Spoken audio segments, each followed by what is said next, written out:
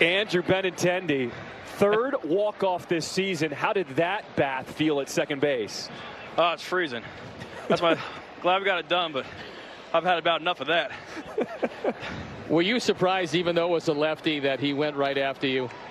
No, I don't think so. I mean, guy's got a sub-2 ERA. I mean, he's nasty. You know what you're going to get. I mean, he's pumping fastballs. And I was able to get on top of it and shoot to left. A win last night, a win as a walk-off here in the 10th. What does it say about the makeup of this team here late in the season?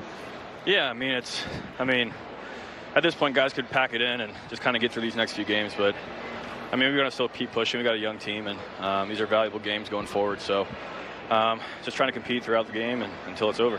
Andrew Benintendi, it is fun to see what you have put together in this second half of the season. Congratulations. Go celebrate with your team. Appreciate it, guys. Thanks.